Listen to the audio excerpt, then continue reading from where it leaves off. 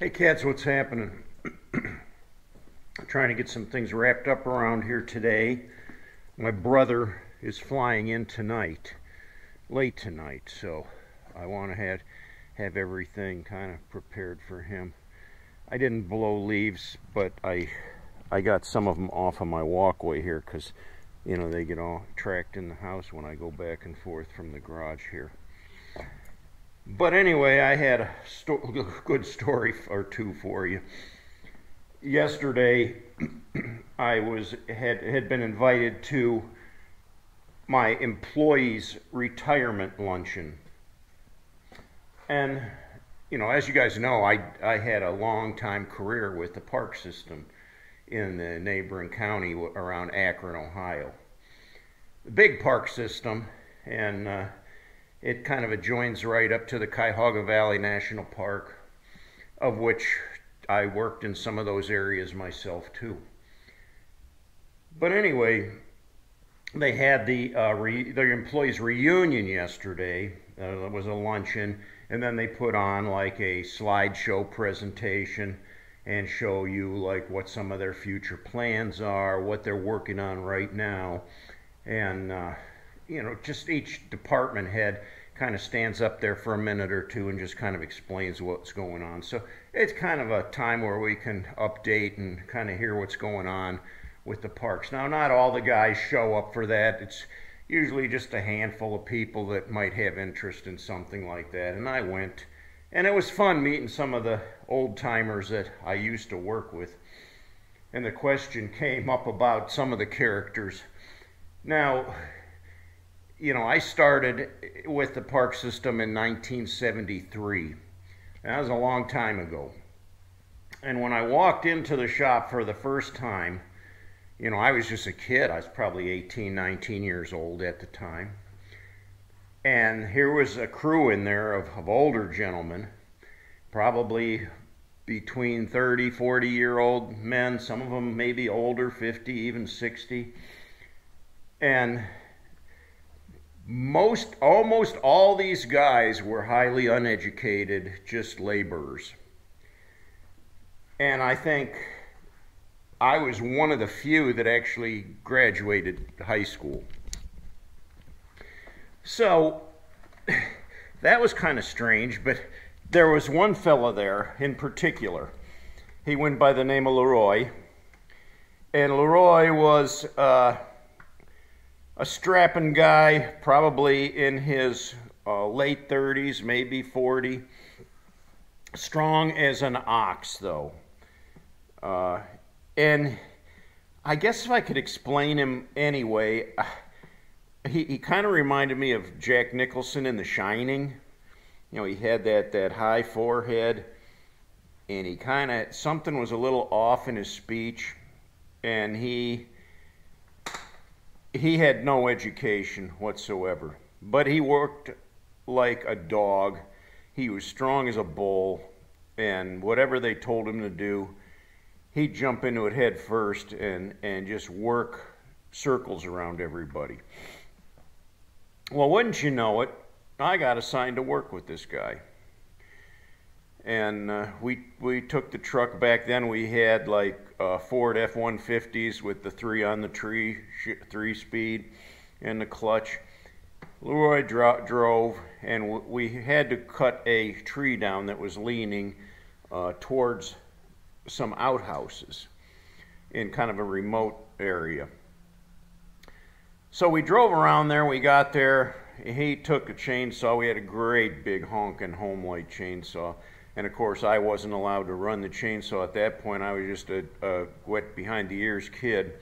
So he took the saw, and he told me to bring some other tools, an axe, and you know, whatever we would need. And we hiked down to where these outhouses were. There was a men's and a women's, and they were probably about 10 feet apart.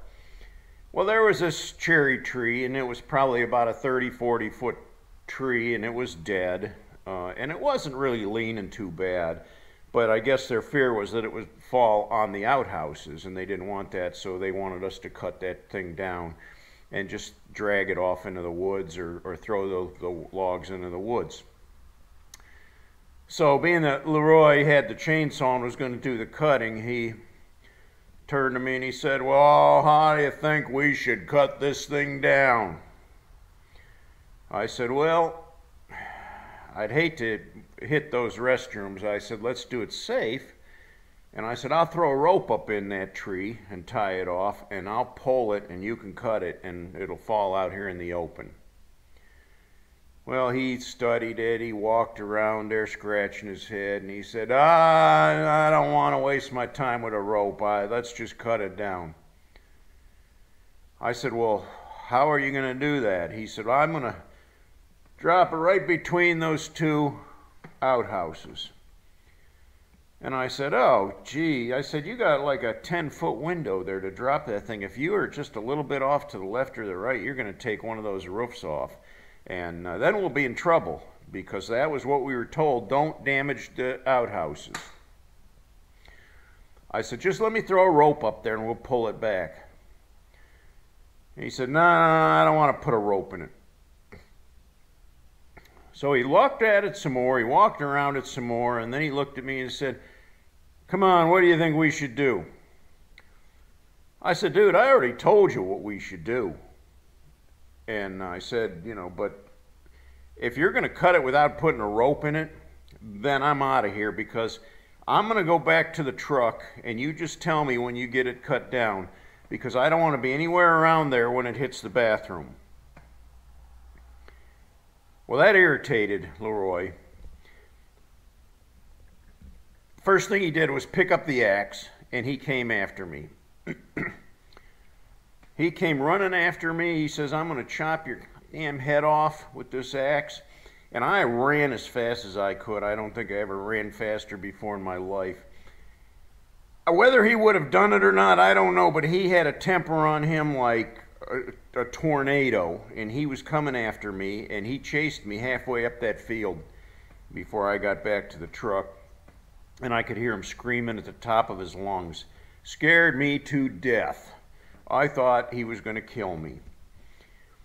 Well, he went back down over the hill, and I heard the chainsaw run for a while, and then it was quiet, and after 10, 15 minutes or so, I kind of crept back over there, and I could see that he had dropped the tree right between those two outhouses and had it all cut up. So I went down there and helped him drag the brush away, and then he was okay. Of course, after he would have a temper tantrum like that, he always apologized. So he would always tell me, "Oh, I'm sorry. I just got real mad. I'm sorry. I didn't mean to do that." So yeah, he was a firecracker ready to explode. You had to really walk softly around him when you worked with him. I didn't usually have any other problems with him after that, because I kind of knew what my boundaries were and I knew what upset him, but I watched him get pretty angry with some other guys. I watched him throw a great big honking pipe wrench across the shop at the boss, and it hit the wall, wham, and boy, good thing it didn't hit the boss, because it would have injured him pretty bad. What did the boss do? He just went back in his office and shut the door and said, "To heck with that, I'm not going to deal with that." Let him calm down. And again, Leroy went in the office and said, "Oh, I'm sorry, I didn't mean to do that." He's like Sling Blade. You ever watch that movie, Sling Blade? That was Leroy.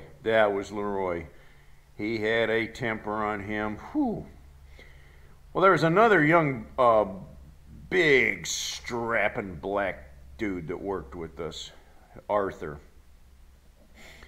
And he was strong as a bull, this guy. He had come up from Georgia. And he was a single young buck and got a job. He had no education. He couldn't spell or write. He could sign his name, that was about it. But Art, he was a good guy. He took a liking to me. He really liked me, and we were often put together working. He liked to show his strength, though. He liked to pick me up and slam me down on the ground and sit on top of me, and then he'd laugh his ass off, because I was just a string bean. I was just a skinny little kid, and he was this big, strong I know it wasn't like being in prison, but it kind of reminded me of prison because some of these guys, although they were workmates, they were almost equal to cellmates, you know, like you didn't know who the heck you were dealing with there.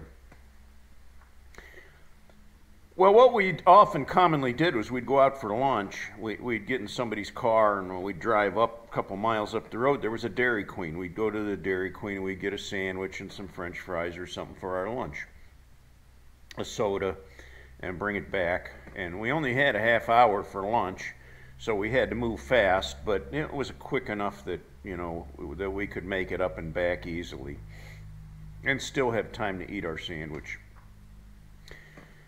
Well, the one particular day, Arthur informed me and the other fella that he was going to drive. He had this yellow Monte Carlo with the vinyl roof, the black vinyl roof, and it was a nice car. He had just bought it not too long before. And he said, "We're going to take my car." I said, "All right, no problem." Well, I rode shotgun in the passenger seat. I better not call it riding shotgun until you hear the rest of this story. The other dude got in the back seat, and Arthur was driving. Well, we barely made it a mile or two up the road when Arthur reached under the seat and pulled out a sawed-off shotgun. Now, he had gone to like Sears and bought a shotgun, and then he hacksawed the barrel off and he hacksawed the stock off, so it was just like a little, like one-handed pistol thing. He pulled it out from under the seat, and he turns it over and he sticks it right in my side. And says, "What you gonna do now, bitch?" Well, of course, yeah, I about crapped my pants, but you know, you gotta keep your composure and you can't show fear. And I was like, "Get that thing out of my face." And he's laughing, you know, he thinks it's funny. Well, he takes the gun, puts it in his left hand, and he's driving. And he leans out the window with this sawed-off shotgun, and as the speed limit sign is coming up, wham! He shoots the speed limit sign. Me and the other guy were like, you know, all wide-eyed. Like, what just happened here? Should we be hanging out with this guy? Well, to make a long story short, he ended up shooting his girlfriend with that sawed-off shotgun. Now, it had quite a spray on it, and I'm not sure what he had in there, birdshot or something, but she wasn't mortally wounded or anything. She just had, let's say she had some shrapnel in her, some BBs, and he was arrested, of course, and hauled off to jail. And I don't remember ever seeing him again after that. I had heard rumors that as soon as he got out, he took off and went down to Georgia again, never to be seen or heard from again. So over my course of employment, yeah, I worked with a lot of colorful characters, and I have so many stories. I mean, I often said I could write a book of everything that happened there. Some incredible stories. But anyway, that was some of my conversation yesterday with some of the ex-co-workers, the retirees at the park retirement luncheon. Looks like rain again. The sky's getting pretty black over on the other side there, and it rained, poured down rain yesterday. Well, I get to pick up my brother from the airport tonight. Like I said, I've got some things to round up, some things to do, so I'm going to get busy here. Thanks for joining me. I hope you enjoyed my stories for today, but until next time, cats, I'll catch y'all later.